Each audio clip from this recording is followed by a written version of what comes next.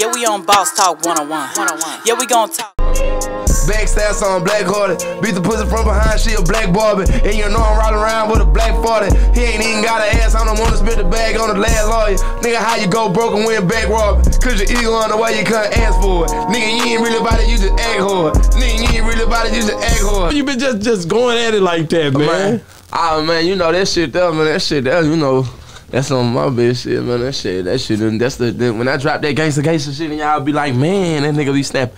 Man, that be the shit when I ain't had nothing else. I had that. Which one of them was the hardest one that you wrote from prison? Like when you was locked up, you were like, when I brought it back to the streets, it worked.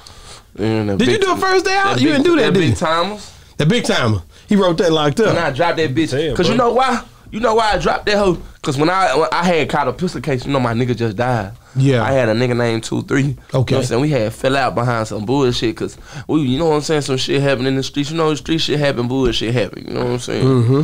And you know, a lot of shit come with you know what I'm saying, and being young and shit, you don't understand a lot of shit. You know, the weight of the world against y'all and shit, you gonna fall out with a lot of motherfuckers.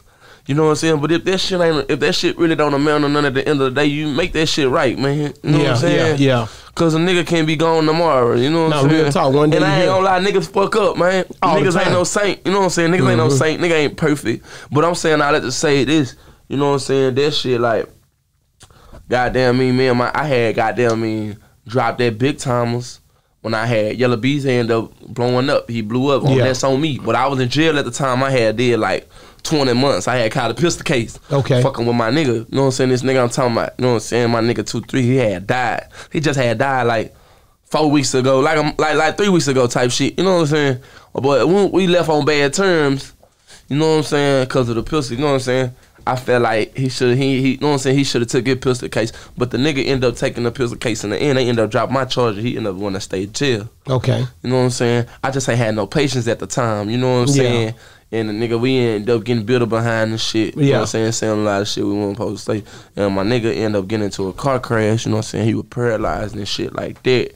You know what I'm saying? He ended up dying and shit. You know what I'm saying? He ended up dying. But I ain't want to go to the hospital and goddamn, I mean, I ain't want to play on my nigga pride and his ego. Like, I ain't want him to feel like, because he was paralyzed at this time. Yeah. And I ain't want him to feel like that. The only reason I was apologizing to him is because he was paralyzed. Felt sorry type. So I thought he was going to shake back. Yeah. You know what I'm saying? Because I know what type of nigga he is.